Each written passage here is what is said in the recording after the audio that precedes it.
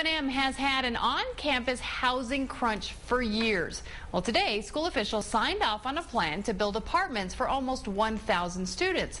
The problem? Those apartments aren't on campus. They're kind of in the middle of nowhere. News 13's Jeff Todd is here with more. Kim, Regents say it's the best plan for right now. A private company will build a massive apartment-style complex near the pit, and the university stands to profit from it. But not everybody likes the idea. With all the proposed amenities at those dorms, I think it'll definitely draw students over there, and I think like the fact that it's close to a lot of the athletic facilities. In between the pit and I-25 on UNM's South Campus, about 850 upperclassmen will soon call this vacant lot home.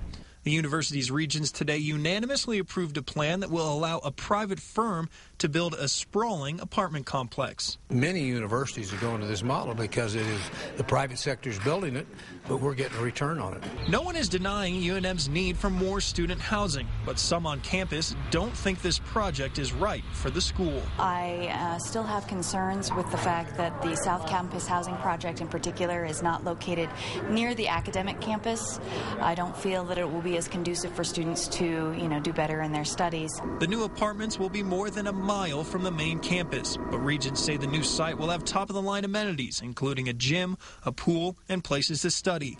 The school stands to make about $3.5 million off the apartments over the first decade and doesn't have to deal with building them or running them. When you take a look at the way this is funded and the revenue we're getting, is that it's a better deal than if we were trying to do it ourselves. I don't actually think that students are going to find, the average student will find this as attractive as the regents seem to think that it will be. I'm kind of sad that I'm graduating and I won't be able to live there.